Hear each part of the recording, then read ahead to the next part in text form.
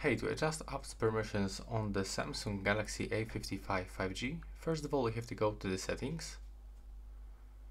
Now from this you will have to scroll down and move into the security and the privacy. Then scroll down again and open Permission Manager. And now let's say that you want to grant permission, for example, into the camera for any application. So you have to open this camera permissions.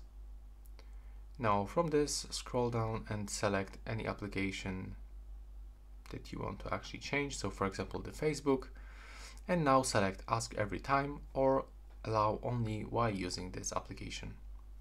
And then you can just go back, and now at the top you can actually find information that the Facebook actually has the access into the camera.